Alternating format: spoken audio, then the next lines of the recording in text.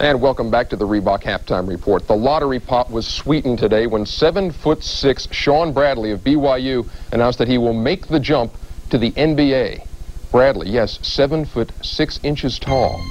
He's up there with the skyscrapers. Played 1 year at BYU, scored about 15 points a game, led the nation in block shots.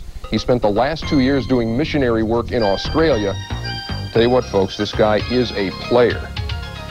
The question now, is he the #1 pick in the draft? Let us pose that question to Hubie Brown. Is he #1, Hube? Oh, I think so. Looking at the players who have already declared, meaning Hardaway, Mashburn, and the present senior class, the only way that you do not take him is if you have a center for the future. This young man is blessed. He's not only 7'6", and you say, is he awkward? No. He runs extremely well. He has a low post game. He can hit the hook shot either hand. He has a beautiful game with his back to the basket. He's been coached well. Now you say, well, what happens if Robinson from Purdue, Weber from Michigan, they jump into this lottery situation? Well, with me, I would still take Shawn Bradley. And I think that the majority of the guys in the business see what a tremendous talent he is.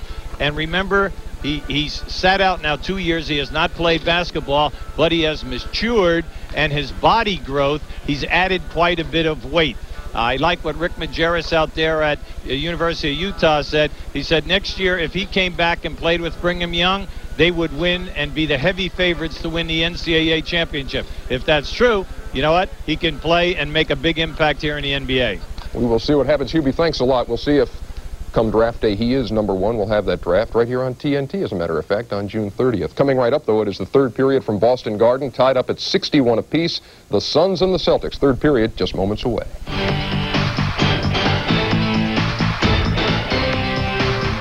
The Reebok Halftime Report has been brought to you by Reebok, who reminds you that on Planet Reebok, there are no limits.